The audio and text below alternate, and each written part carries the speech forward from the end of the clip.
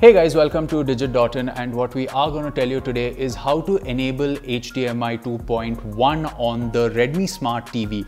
Now we're going to do this using a PS5. Now when you hook up your PS5 to the Redmi Smart TV for the first time, you are going to notice that the content is not available in HDR, and that is because the HDMI 2.1 is actually switched off and it is on HDMI 1.4 by default. So how you see this is once you go into the HDMI source, which is your PlayStation 5, just navigate to the settings, and in the settings, when you go to screen and video, in that you will see that HDR is put off, and when you see video output information, it may tell you that HDR is not supported. Now what you need to do is you need to actually press the center button on the remote control of the Redmi TV, but pressing that actually lets you control the TV and does not bring up the settings of the TV. So it actually lets you control the settings of the PS5, as you can see that we showed you right now with the remote control. What you actually need to do is go back into the settings of the TV itself and change HDMI CEC. What this will do is it will disable your ability to control the PS5 using the TV's remote control. So you go into settings, go into additional settings. In additional settings, you go into device preferences. Under device preferences, go into inputs, and out here you will see HDMI control, which you need to switch off.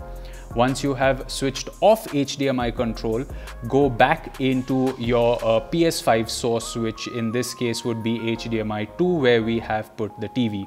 Now you can go into the settings of the TV by simply pressing the center button on the remote control like we're showing you, and it'll bring up a menu. Now in this menu, you should click on HDMI mode, and this will give you the ability to switch between HDMI 1.4, HDMI 2.0 or HDMI 2.1, as you can see on your TV. Now you can choose HDMI 2.1 and the screen will go black for a couple of seconds, so don't worry about that. It's just changing the settings of the TV.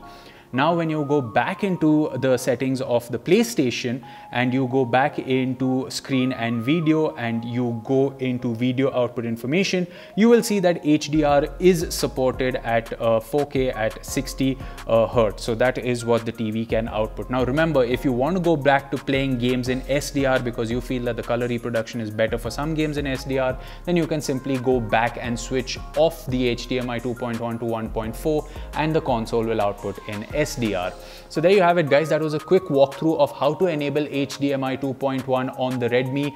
Are applicable for the 50-inch, the 55-inch and the 65-inch TV. We're showing you this using the 65-inch variant, but since the features and specs of all the three screen sizes are the same, it should work for the other two screen sizes as well. As always, if you have any questions about this TV, you can let us know in the comment section below. And for more from the world of technology, you can subscribe to the channel. We will catch you in another video. It's goodbye for now.